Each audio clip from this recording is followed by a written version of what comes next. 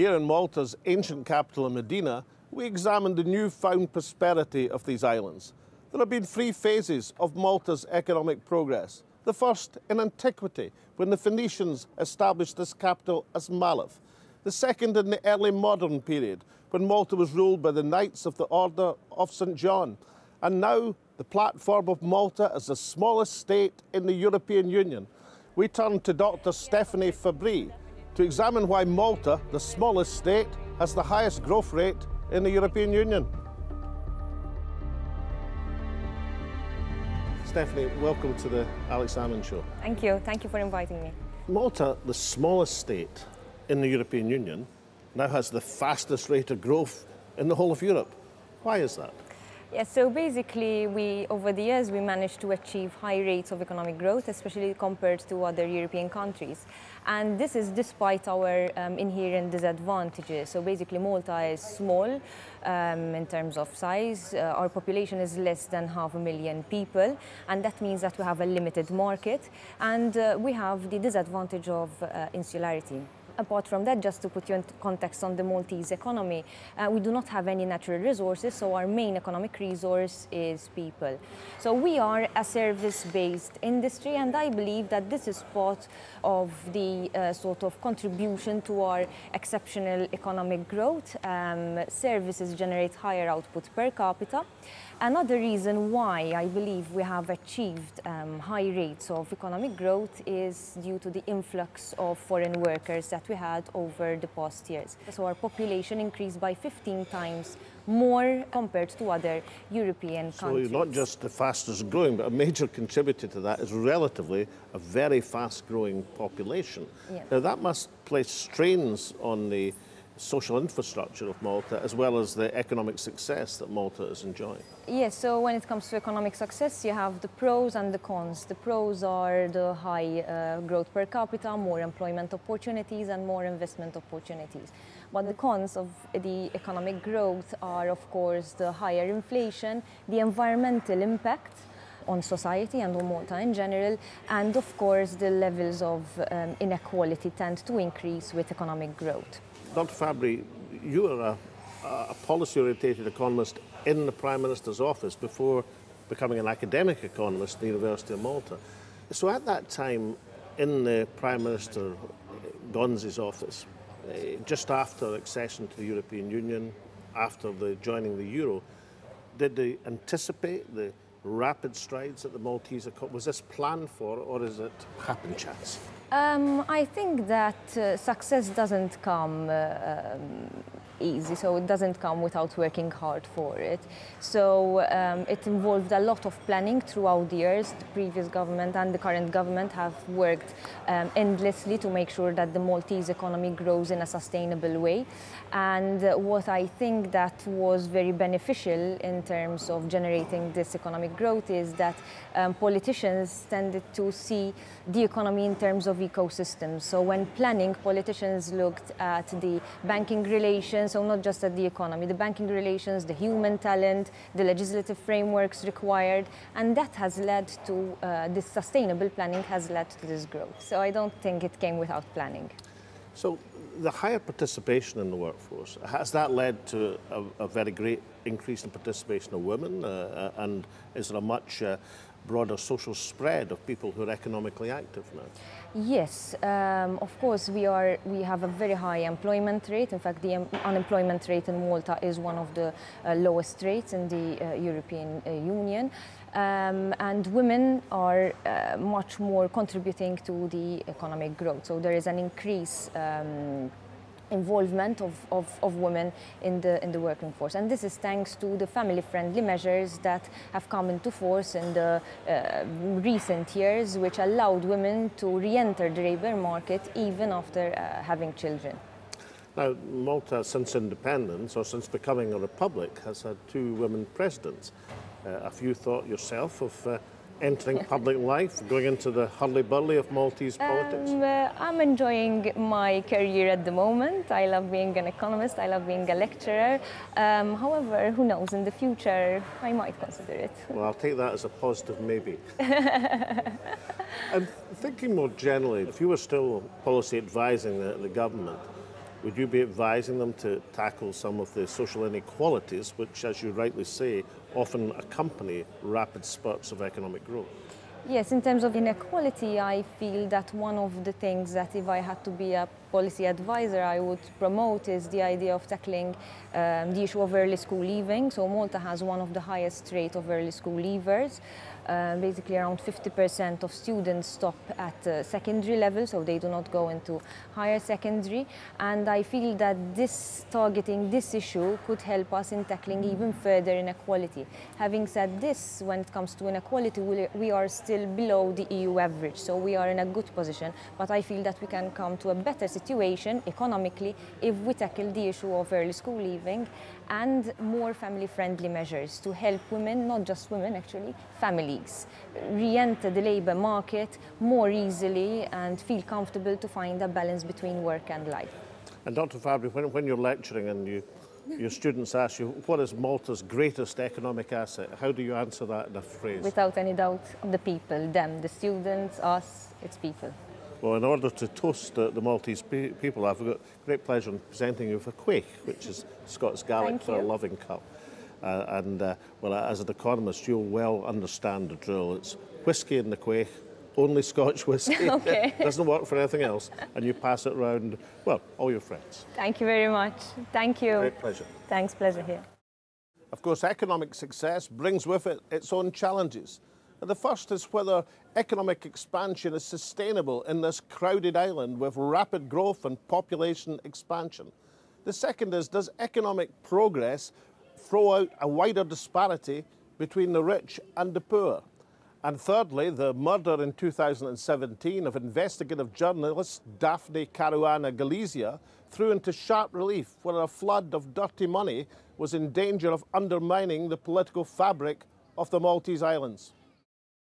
Now, for rather more than 80 years, the sometimes turbulent history of this island has been charted by the Times of Malta, the predominant English language newspaper in Malta. It was bombed during World War II, its offices. It was firebombed in the late 1970s, but every single day, the Times of Malta has never missed a beat, never missed an issue. I'm delighted to be joined by the Editor-in-Chief, Herman Grech. Welcome to the Alex Salmond Show. Thanks for the invitation. So over that sometimes turbulent 80 years, would the Times of Malta being the voice of common sense and forward-looking direction for the island? I'm not too sure, but I would like to say that, yes, we were on the right side of history where it comes to certain important decisions. Let me talk about at least my generation. You know, we fully backed EU membership when we had the referendum here in 2003, and that went in favor, and we eventually joined the EU.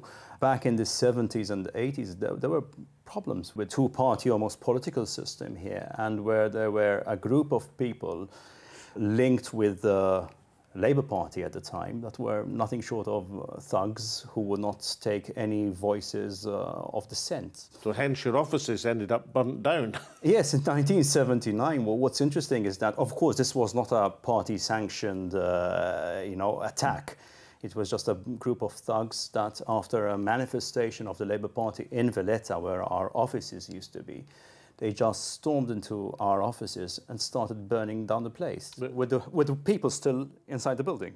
Well, but things are a bit quieter and a bit more peaceful now. Oh, yes. Maltese population has been rising quite sharply, and not just through the arrival of desperate refugees, the arrival of many people who are far from desperate and extremely wealthy. How is the indigenous population regard this influx of people from many nationalities but large bank balances? It makes me a bit angry, actually, because I'm all for integration and I have no problem with so many people living here. I mean, the latest number is that there are about 500,000 people living here. When in the 60s there were 350,000. And in a small island like this, where we're practically falling over each other, you know, it's growing and growing. People are coming here because the economy is flying. I mean, we're talking about the highest rate of growth in Europe now. So the smallest country in the European Union has the highest rate of economic growth in the European Union. It is good, it's also bad, because it's leading to our ruin, I think, because there's a certain limit to how much you can grow. Now, the one thing we can sell and we're proud of in this country is our history. There's a fantastic history, but it's being overshadowed by these ugly cement blocks, which we persist in building, all for the sake of growth and so many people coming to live here. And what's going to happen when the bubble bursts? The arguments from the opposition and from newspapers, critics about corruption in government, is that another sign or byproduct of economic success? If there's a lot of money sloshing around in the system, is that would you put it down to that? Look, there are several accusations of corruption which are very worrying, and we keep hearing this on a daily basis. The Panama Papers exposed certain senior people involved in some very dodgy business. And what happens is you get to a stage where now people are saying, okay, fine, those people are corrupt, but I still have money in my pocket.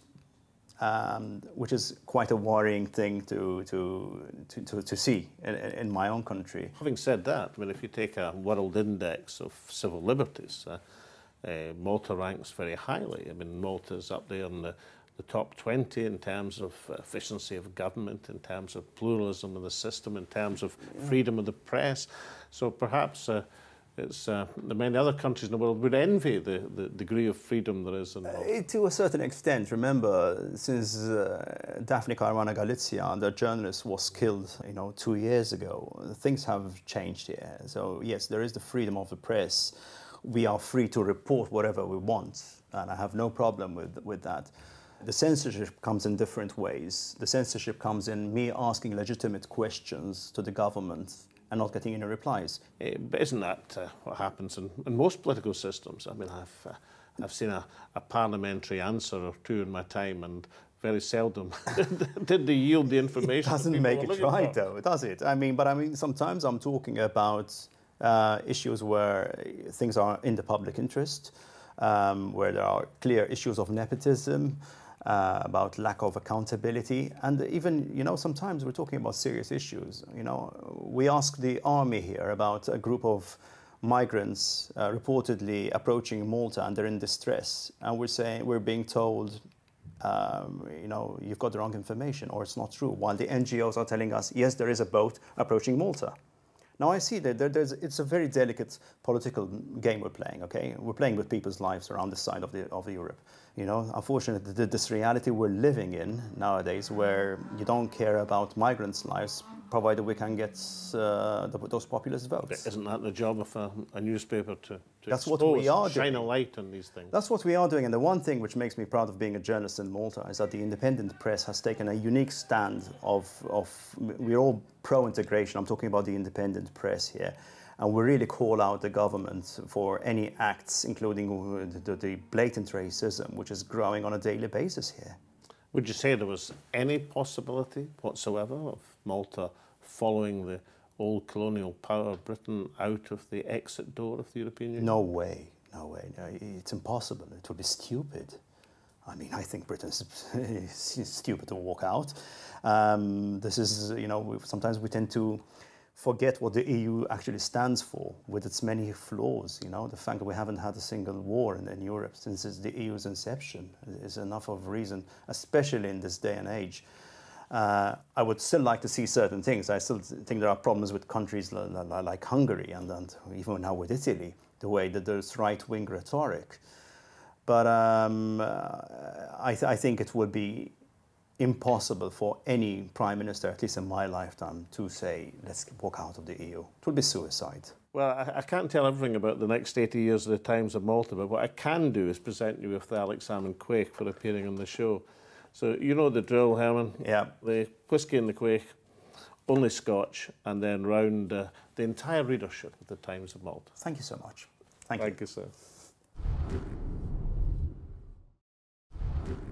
Here in Medina, the tourists are lapping up the delights of Malta's ancient capital.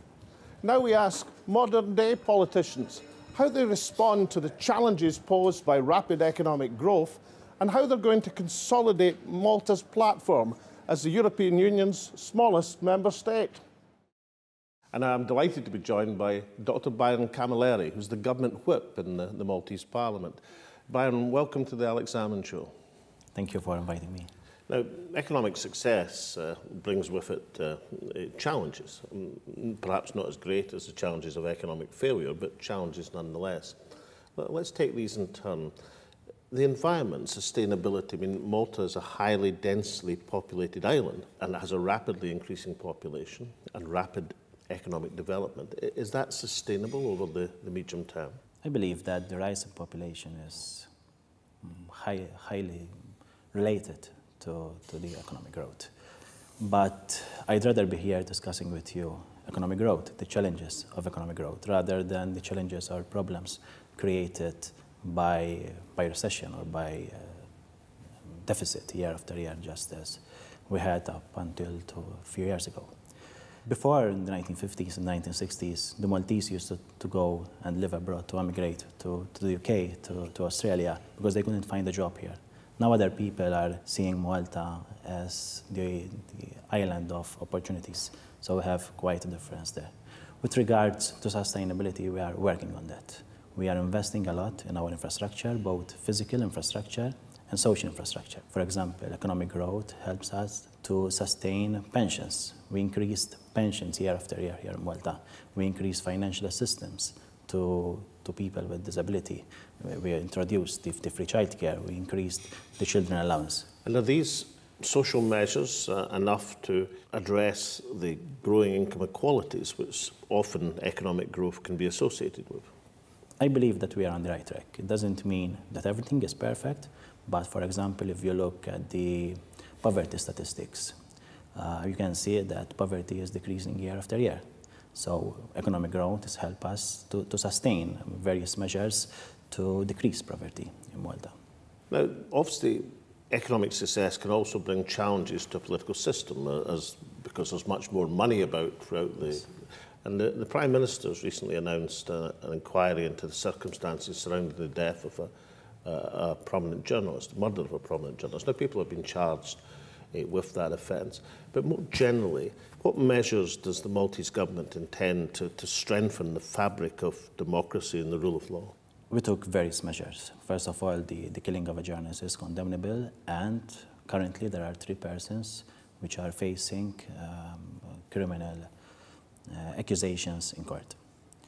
We even invited the Venice Commission to come to Malta and give us their proposals. They gave us their proposals and we are implementing those proposals. We are engaging with the various institutions of the European Union. And thus we are creating the change that is required. We are implementing various measures to strengthen democracy and to strengthen our rule of law. Now, as the smallest member state in the whole of the European Union, does that still allow you to have a distinctive contribution from Malta in that European canvas? Yes, I believe we do. A few months ago, we had the presidency of the European Union, and we managed to change things. We managed to implement things, such as the mobile excise tax, which was charged when you travel to the European Union. When we look even at various other agreements, such as the migration agreement, we managed to take a leading role, and we find common ground with our neighbors, with Italy, with Greece, and we managed to be even successful and have a leading role in Europe. Now, for most of that period, it was a fairly tight battle in Maltese politics between the Nationalist Party and the Labour Party. And now the Labour Party are very dominant. Now, as the government whip, does that political dominance bring problems, or are you quite happy you're not in a wafer-thin majority? I'm very happy to have a majority because I know that the people trust us. We have the highest trust ever since elections were held since independence. So we are very glad. But we must keep working hard for it because you gain trust, not easily, but very hard. But it's easy to lose trust. So we must keep our feet on the ground. We must keep working. We must keep improving the people's lives. We must keep very humble and change for the better. Now, way back, it was even at one time part of the Labour Party's programme to have Malta integrated with Britain, to have seats in the House of Commons. And then it chose the route of independence and being a republic within the Commonwealth. Is there any chance at all that people in Malta might want to follow the old colonial power of Britain out of the exit door of Europe? I don't believe so. I don't want to. I want to stay in Europe. Is there any regret in Malta that Britain has chosen that course, or do you just leave that to the politicians at Westminster? I will leave that to our historians. I will leave that to our historians, but I'm gladly be part in the European Union. Is there any role that you can see Malta playing as being a bridge between Britain and the rest of the European Union if indeed Brexit takes place? Yes, I do. Yes, I do. And I believe that our history connects us more. We feel at home in Britain, British feel at home here. The UK must still be our favourite partner. So should I give new Prime Minister Johnson your phone number? Yes. Well, I don't know if you'll get a call from Boris Johnson, but what I can do... I did meet him once. Good. Well, next time you meet him, you can give him a drink from the Alex Salmond Quake. This is a loving cup in Scots Gaelic. You put whiskey, only Scotch whiskey. Doesn't work with any other drink, in the Quake, and you pass it around all these government MPs to keep them in line. Thanks a lot. Thank you for having me on your show. Thank you. Here in Castilia and Valletta, we continue our story of the progress of the Maltese economy beside the statue of Dom Mintoff, one of the architects of Maltese independence and Prime Minister when Malta became a republic in 1974. I'm now delighted to be joined by Cyrus Engela, the Prime Minister's advisor to the European Union. Cyrus, welcome to the Alex Salmond Show. Thank you for having me. When Malta, of course, chaired the European Council as one of the smallest countries of the 28, as it was then, that must have been even 6 months chairing must have demanded a huge effort of people like yourself, but the whole range of the political administrative governance of Malta must have been devoted to that huge task. Look back at the presidency and seeing it from an objective perspective, if you see what other institutions say, what other member states say, that the Maltese presidency was one of the best presidencies in the terms of how many files we managed to close during our presidency, the relations that we had not only within the Council but with other institutions, so the European Parliament, for instance, and the European Commission. I think the fact that, this was interesting, I believe, the fact that our Prime Minister, our Deputy Prime Minister, our Finance Minister were all members of the European Parliament before, led to a presidency which encompassed all institutions rather than having the Council against Parliament, as sometimes it is portrayed to be. We made that effort to have one European Union, 3 different institutions, but working together in tandem in order to achieve results. This was in 2017. Tell me a bit about how did this have an impact on the people of Malta? I mean, did people say, "My goodness, we are now chairing Europe"? But was this a bit like winning the European Cup or perhaps even the Eurovision Song Contest? I think Maltese people were proud. They were proud to see the different leaders, the different heads of state and government coming to Malta for 2 different summits in the span of 6 months. Seeing many other dignitaries from all across the globe coming to Malta, being the center of politics in Europe for those 6 months. That is maybe different to what we're used to because we're a small country at the periphery of the European Union, and for those months we were actually chairing this huge bloc of more than 500 million people, affecting the lives of each and every citizen in the European Union. And there I think you can see how much even a small member state gains by being a member of the European Union, in the sense that we used to be affected by laws that come out of the European Union. But you worked in Scotland.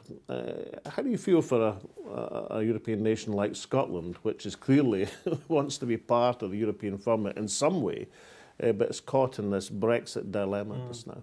I spent 2 years in Scotland and I loved being among the Scottish people. I think we have so much in common as citizens in Malta and Scotland, as we have in common with all of the United Kingdom in reality, which are, as I said before, a common past. I do feel for the Scottish in their quest for independence, for instance, in their quest to have an independent Scotland and being a member of the European Union. Obviously, I'm not going to go into the internal politics of the United Kingdom. It is the dynamics are there are the systems and the ways to hold referenda, as we had in the past in Scotland. I remember it. I'm sure you do. I, for one, would love to see Scotland being a member of the European Union, as I would love the whole of the United Kingdom to be a member of the European Union. But I guess it is a matter that needs to be decided between the Scottish and the British in general in your own country. We've spoken a bit about what the European Union has been able to give to Malta.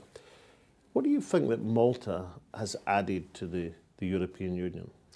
The voice of a very small country. I think that we need to move from a European Union of a one-size-fits-all mentality because not all member states are the same. So whilst we work together and agree together to move forward, but I believe that the voice of small member states must always be heard. And I think that what Malta brought in the European Union family, apart from the color, maybe the noise and our vibe, our Mediterranean energy, I think that we also managed to give an input for change at the moment as well. I see the past 6 years of my country as being the 6 years of change. So we went from a situation where we had not even divorce legislation 7 years ago. Today we have all the civil rights and liberties. We're a country that was like a fortress holding everyone off, trying to push people away, to a cosmopolitan country which is embracing the future. We speak of Malta being the blockchain island at the moment, the Malta of artificial intelligence, the Malta of medical cannabis, for instance, and the new sectors that are growing in our country. And we're living in a country which is very cosmopolitan at the moment, very multicultural, and I think that that is the way forward. And that is what we're trying to give to the European Union today as well. We're very small, but we're very determined. We want to move forward. We want to see not only us as a member state moving forward, but we want the whole European Union to move forward into a more progressive and a more social European Union. And I think that is our passion, social politics. You know, apart from being a small country, we're a country that has no natural resources at all. Our only resource are the Maltese people. And I think that a government that invests in its people is a government that brings the best out of its people. And that is what we're experiencing in the past 6 years. We are the second country in Europe, for instance, to lower the age of voting to 16. And in the elections last May, we had 16-year-olds voting for the first time and 16-year-olds putting their name up for election. And we have now a number of deputy mayors, councillors all across the country who are only 16 and 17-year-old. And that shows the trust that the Prime Minister has, the government has, and the Labour Party has in young people. Cyrus, thank you very much. Thank you. Thank you very much. Coming up on next week's show, I speak to Dr. Emanuel Buttigieg of the University of Malta on the history of the Knights of St. John. Anthony D'Amato of D'Amato Records, the oldest record shop in the world. And entrepreneur Andrea Ambroli on the resurgence of Valletta. From Taz and me and all, it's the show. It's goodbye for now.